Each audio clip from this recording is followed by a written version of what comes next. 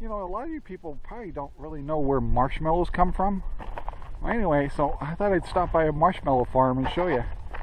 So if you look behind me, these big marshmallows, they harvest them and then they cut them up into little marshmallows. And then they have processes where they make the mini ones, so you have hot chocolate. So anyway, I just thought I'd show you what a marshmallow farm looks like. Pretty cool, huh? And over here, there's a big stack of them behind me there.